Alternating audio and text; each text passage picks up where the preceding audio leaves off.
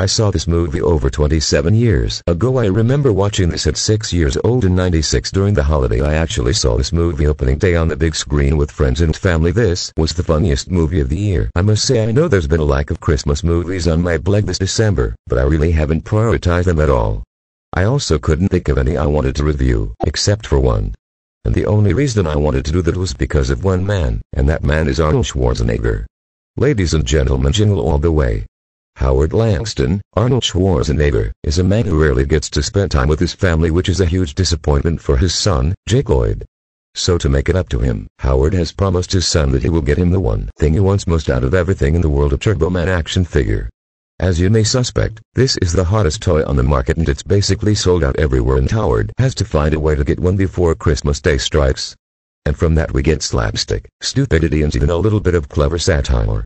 Don't get me wrong, the plot of this movie is all over the place, but there were times in the movie where I felt that there was a bit of smart commentary on people as consumers, especially around the holidays. But that was brief until we get more stupid shit. So I am very split when it comes to the plot about the movie.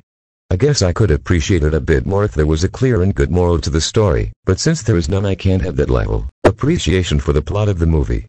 The characters are all selfish bastards, and somehow I don't completely hate them. I guess that it's because they got a certain level of charm to them.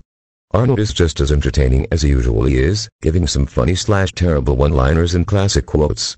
And I'm not gonna lie, his performance, even though it was silly, wasn't half bad. Jake Lloyd as his son, while not giving a good performance, wasn't god-awful and actually kind of worked. I mean, he wasn't Phantom Menace bad. Sinbad, as the man is called, plays a mailman who Arnold runs into throughout the movie, and he was pretty good in his role, I guess. Phil Hartman, R.I.P., plays Arnold's slimy, goody two-shoes neighbor, and he was good in his role. And Rita Wilson as Arnold's wife was good, too. Most actors did a good job in the movie, I suppose. It's hard to say when it's such a weird movie. The original score for Jingle All the Way was composed by David Newman, and it wasn't bad. It's your typical holiday/slapstick style, and it works for the movie. I mean, it is pretty well composed. Then we have a good mix of licensed Christmas songs as well in the movie, and they all worked where they were used. There is a good mix of different artists in the soundtrack, which makes for a good soundtrack. The movie was directed by Brian Lovat, and looking at his IMDb page makes me scared. As far as my eye can see, there is not good movie in his list at all. But I shouldn't focus on those other atrocities, I should focus on Jingle All the Way. This movie is not poorly directed, but I feel like the style is so simple and standard that I don't feel any originality or personal style to make it all stand out in any way. What I am trying to say is that the movie is visually forgettable.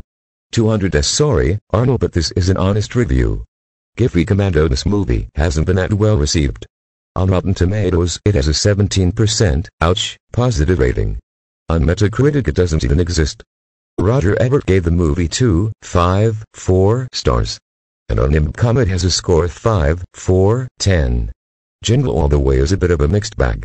It has a stupid plot that is all over the place, but the characters are pretty fun and the soundtrack is great. However, the directing is pretty meh. Time for my final score. Put DAT cookie den. My final score for Jingle All the Way is a 6.74/10. I think it's worth a rental. Jingle All the Way, I'm sorry about that, Arnold. But even though the movie was meh,